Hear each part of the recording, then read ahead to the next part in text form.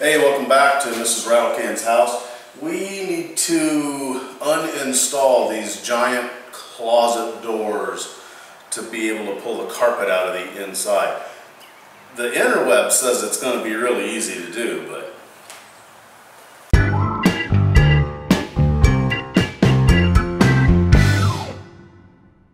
so as you can see, this track didn't exactly make it down and securely fastened to the floor. So interweb says we have to pull the screws up out of this first.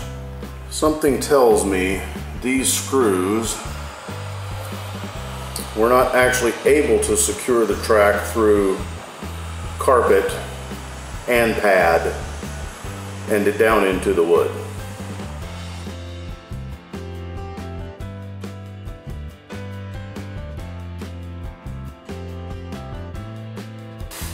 So let's see if this is going to do what I think it's going to do.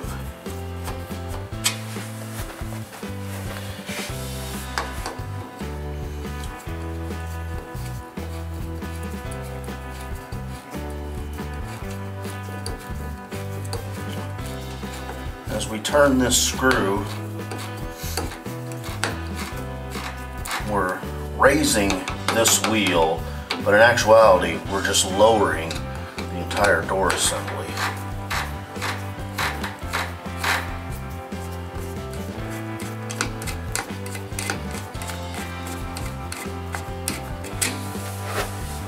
Run that all the way out. Now we should be able to get this door out of here. Okay, that first door came out of there really easy. Now, since I am flying solo today, I have taped the top of that door in. I don't think it's gonna fall out. I'm pretty sure it's not gonna fall out, but just in case. So now we're gonna lower these two adjustment wheels just like we did the first one, and then we can just pull that right out of there.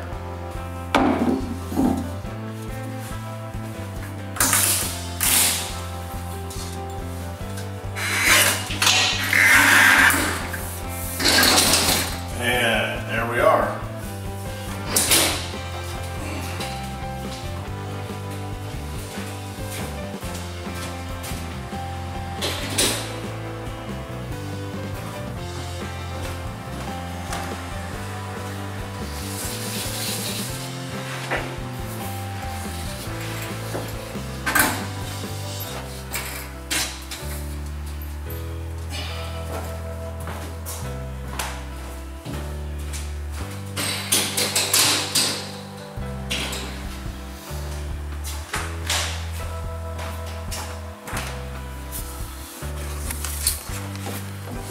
And now,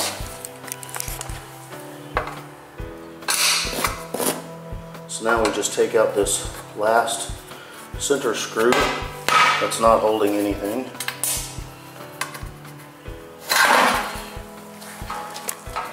The top track pulls up, and apparently there's a lower guide track. We can pull that one up now, and then we're done. I have pulled up this rail that is underneath that big wide guide track, and I gotta tell you what, this guide piece that they give you is sketchy as frig. It is some sort of plastic that is not going to hold up at all. So what we'll do is when we reinstall these, we'll actually make a filler strip, a wood filler strip, so we'll be a little more secure in that. So there you are. That's how you pull out those great big mirrored closet doors made by Stanley. Have a good one. Cheers. If you enjoyed watching this episode of Mrs. Rattlecan's House, consider checking out this video. Be sure to subscribe to us on YouTube, and to get the latest updates on our progress, like us on Facebook. Thanks for watching. We'll see you again soon. Perhaps we should have some wine.